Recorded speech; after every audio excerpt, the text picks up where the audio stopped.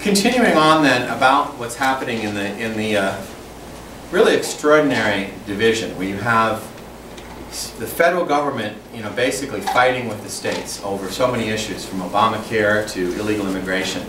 I wanted to give you a sense of what is happening out there in our legislation and in the Alabama legislation. For example, the model legislation that ABC put out, as I said, focused on issues like can you deduct taxes for the wages that you have paid illegal immigration. It's very hard for the federal government to say that's not a state function. Things like business licensing.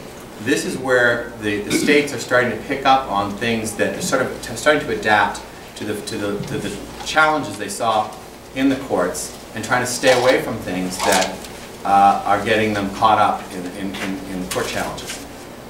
Surprisingly, several things are the most controversial. I don't know why, but there's this great interest. It doesn't quite strike my fancy, but obviously it does strike a lot of other people's fancy, of having illegal immigrants carry a registration card.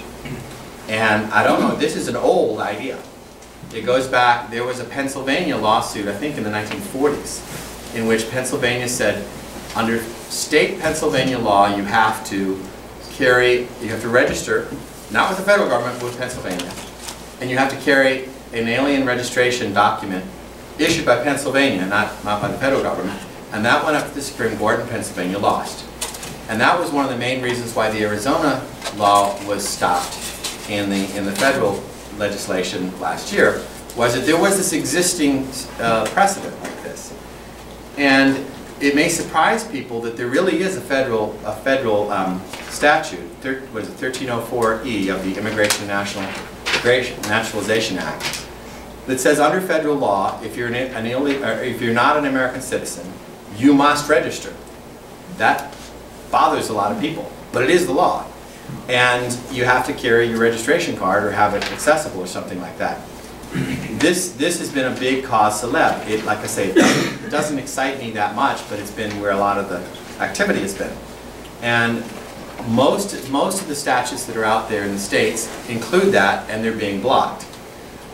They're saying now, like Alabama said, you don't have to register with us like Alabama, like Pennsylvania did.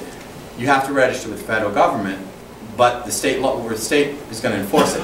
You go register with the federal government, you let them administer it, but we're going to require you to do that. That may not work because of the previous thing. And one of the big concerns is that all this enforcement, you could say, well, if you are a legal immigrant here, you're going to be burdened. You're going to be held for 24 hours. You're going to be detained. And you've done nothing wrong, and you're not illegal, but it's going to impact you. That's where a lot of the concern is. So what's interesting is the focus on things that are traditional state issues. Alabama has this amazing thing that the courts will not enforce a contract with an illegal alien. So if you enter into a private contract as a private business and you come to court and you say, I want to enforce either way this contract, the courts won't enforce it. Say, go out of here, we don't want to hear it. Which is kind of creative and interesting, although they say they have to know or you should have known. Now that sounds rather odd actually, but one thing people may not realize is that here in Virginia, a foreign company from another country or another state regularly doing business in Virginia can't come into a Virginia court until they register with the Virginia State Corporation Commission. So it's not that odd, although it sounds draconian. They're making it a crime to do business with the state of Alabama if you're an illegal alien. Again, they're getting really creative about some of these things. And they include in that getting a driver's license, a vehicle permit, a license plate, other things. For some reason they exempted marriages, I don't know why. I guess just a soft touch. But they're making it, any kind of contracting with or activity with the state government, you can't do it if you're an illegal immigrant. And some of the stuff, like I said, that was blocked with the Arizona law was not blocked by the 11th Circuit.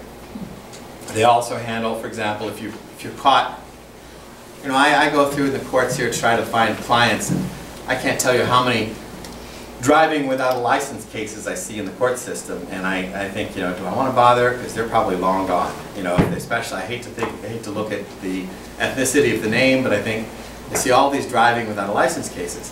What they've done in Alabama is they say that if you're caught driving without a license, they will hold you until they determine if you're here illegally or not.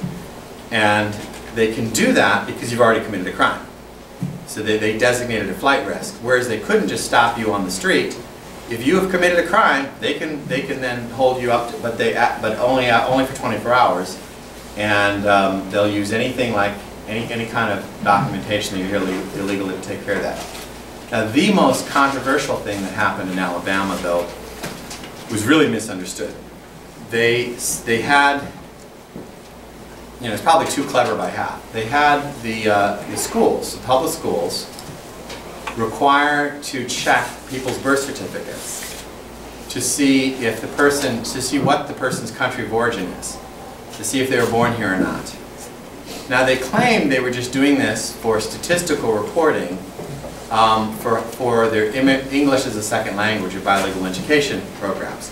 They prohibited the use of this information to identify anybody individually or to take any action on it, but nobody believes them. And so it became this gigantic, the most controversial part of this development was that the public schools are now going to be used for immigration enforcement. And apparently thousands of Hispanic children have just disappeared from public schools in the last couple weeks, they say. And so even though that was blocked by the 11th Circuit, and they claimed that it was just for the purpose of statistical reporting, but it still got everybody extremely hot, which is part of the reason why I think that people were so shocked when the law was allowed to go into effect.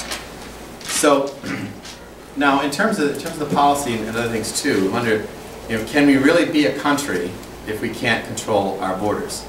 And I know it is so hard to separate whether we should allow a certain number of people to come in and under certain circumstances and that sort of thing, from whether there should be no controls at all. And I don't know why, but so many of these people who talk about it, you wouldn't believe the things they said about Alabama. It's like the second racist, you know, just like that, the racist actions of Alabama in the 1960s and everything like that, just because we want the law, you know, the rule of law enforced. But for some reason, there's this desire to simultaneously scream about jobs going overseas, but to let them all come here and take our jobs here.